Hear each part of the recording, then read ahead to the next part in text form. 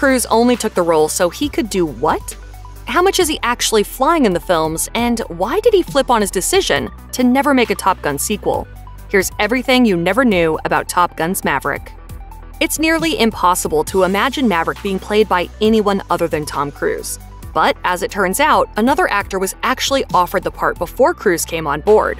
The part was initially offered to actor Matthew Modine, who turned down the role because he didn't agree with the film's politics. He went on to star in Stanley Kubrick's Full Metal Jacket instead, a role that remains one of his most memorable. Speaking with Salon in 2020, Modine has said he does not regret turning down the role in Top Gun all those years ago, despite what it did for Cruise's career. He explained, "Cruise said that he felt that Top Gun was a movie about individualism and personal strength. I just thought the movie was jingoistic." While Full Metal Jacket is also about the armed forces, Modine maintains that it does not endorse the actions of the military, but rather indicts the regressive, violent values that these institutions espouse. For his part, Cruise told Playboy that Top Gun was never meant to represent the reality of the US military and was created for purely entertainment purposes. When it came down to casting, Top Gun director Tony Scott relied on someone he could trust, a member of his own family. Prior to Top Gun, Tom Cruise was working on a film called Legend, which was directed by Tony's brother, Ridley Scott. In an interview for the 30th anniversary release of the film, Cruise recalled that he was first offered the role in the film in 1983, but he was in the middle of filming Legend. At this time, I was off in London, working with Ridley Scott, who had just done Blade Runner.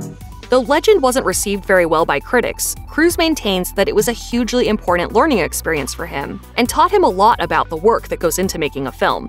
Once he was done with Legend, though, Ridley Scott urged Cruise to look at the Top Gun role. At the end of 1984, Ridley said, "You gotta meet my brother, and he's gonna direct this film Top Gun. It's aligned with things that I love, movies and aviation." By this point, Cruise was in a position to accept the role of Maverick, and the rest is history. So you're the one. Yes, ma'am. Tom Cruise and Top Gun producer Jerry Bruckheimer actually have pretty different stories about how Cruise came to be cast as Maverick. In an interview with Variety, Bruckheimer said that it took considerable effort to get Cruise to sign on to the film. He explained, "We wanted Tom after we saw Risky Business, and he kind of hemmed and hawed. So we arranged for him to fly with the Blue Angels at the Naval Air Facility in El Centro, California. The pilots decided to give him the ride of his life in order to scare him to death. But, as Bruckheimer tells it, this is actually what convinced Cruise to do the movie. But Tom Cruise has said this wasn't actually how it went down. And I said, listen, here's the deal. I'm going to make this movie. But don't tell anyone that yet."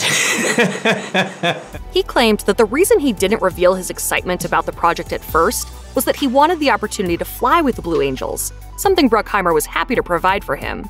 While Cruise admitted that he spent much of his first flight with the Blue Angels vomiting all over the cockpit, he maintains that it was well worth it in the end. It's a well-known fact that Tom Cruise takes his work as an action star very seriously, taking the time to really prepare for his roles and often doing his own stunts. In the case of Top Gun, Cruise did what one would imagine he would do to prepare for the role. He shadowed real-life pilots. According to Time, Top Gun is the nickname of a real military school called the Navy Fighter Weapons School that was founded in 1969 at the height of the Vietnam War. As part of his training for the role, Cruise shadowed pilots at the school. While there, Cruise reported that an instructor told him, "There are only 4 jobs in the world worth having: an actor, a rock star, a jet fighter pilot, and president." Kelly McGillis, who played Maverick's love interest, Charlie, shadowed the woman her character was based on, Christine Fox, a woman who worked for the Center for Naval Analyses. In 2013, Fox was named Acting Deputy Defense Secretary by President Barack Obama, making her the highest-ranking woman to ever serve in the Department of Defense. What does Top Gun have in common with films like The Bling Ring and Hustlers, you ask? Well, all of these films were inspired by magazine articles. The magazine article in question was titled Top Guns, and it was published by California Magazine in 1983. The piece covers the high-octane world of fighter pilots. One element of the film that was clearly inspired by the article is the nicknames of the pilots. Though names like Maverick and Iceman were created for the film, the article explained that pilots were often called things like Yogi, Gringo, Gator, and Possum. While there's not a specific pilot mentioned in the article that directly inspired Maverick, the article goes into the intensity of the job and how many pilots lived for the glorious and terrifying thrill of flying Tomcats. These days, because Top Gun has made the real school so famous, students at the Navy Fighter Weapons School are actually fined $5 every time they reference the film while at the academy. I feel the need for... Get out. Get out. There's one every year. I will not tolerate clowning. Tom Cruise isn't the tallest guy out there. He's reportedly around 5'7", which means his female co-stars are sometimes significantly taller than he is. This happened to be the case in Top Gun, where Cruise starred opposite Kelly McGillis, who stands at around 5 feet 10 inches tall. Speaking with the Oklahoman, McGillis recalled, "Well, first off, Tom and director Tony Scott and I really weren't bothered by the height difference, but apparently Paramount was. As such, measures needed to be taken for the scenes they shared to make them closer in height." I acted in my bare feet most of the time. I slouched a lot. My posture in that movie is appalling. McGillis noted that while she had a great time making the film, looking back, she can now see that she was trying to shrink herself more and more as the film went on. Nonetheless, the experience was something McGillis is used to. As she wryly recalled, "There have been a lot of men that I've worked with that I don't wear shoes with." Unsurprisingly, given that it's a blockbuster sequel, everything in Top Gun Maverick is bigger and badder than it was in the original. There are bigger, faster jets, more realistic action sequences, and even drones in the new film. While all of these advancements were necessary for updating the film and aligning it with contemporary technology, it also meant that Cruise couldn't quite do everything himself.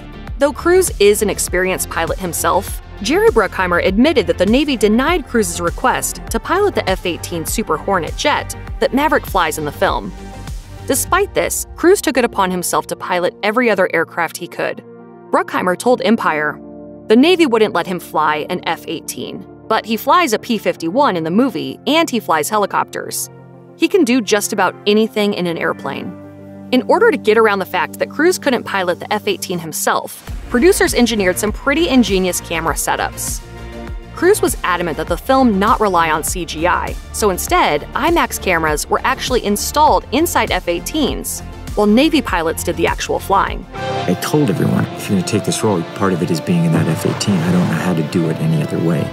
In the first couple of decades of his career, Tom Cruise was adamant that he didn't want to make sequels for any of his films.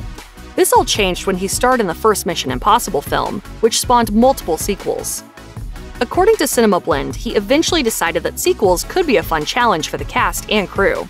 For many years, Cruise was also similarly disinterested in making a sequel to Top Gun. In fact, in 1990, Cruise spoke to Playboy magazine about the possibility of a sequel, saying, "Some people felt that Top Gun was a right-wing film to promote the Navy, and a lot of kids loved it, but Top Gun was just an amusement park ride, a fun film with a PG-13 rating that was not supposed to be reality.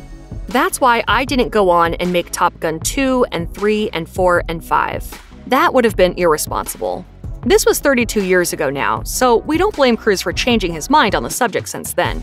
Just want to manage expectations. Despite Cruise's hesitance to sign on for a sequel to Top Gun for many years, director Joseph Kosinski was eventually able to convince him.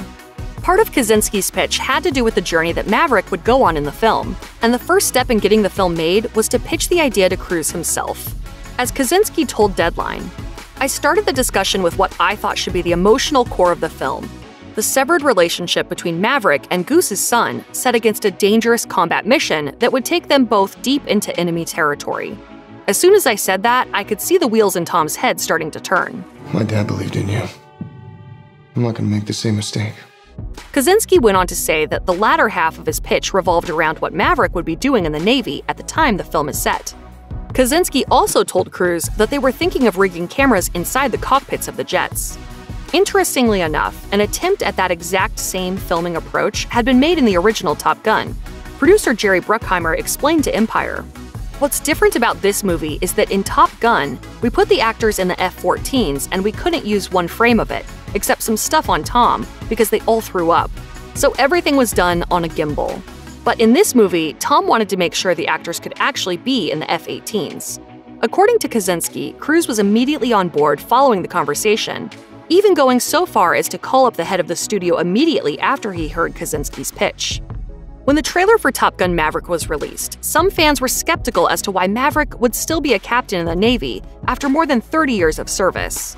This issue is actually brought up in the film. Yet here you are, Captain. While this does address the elephant in the room, it doesn't actually answer the question of why Maverick is still a captain. This question became so controversial that the Navy felt compelled to provide answers.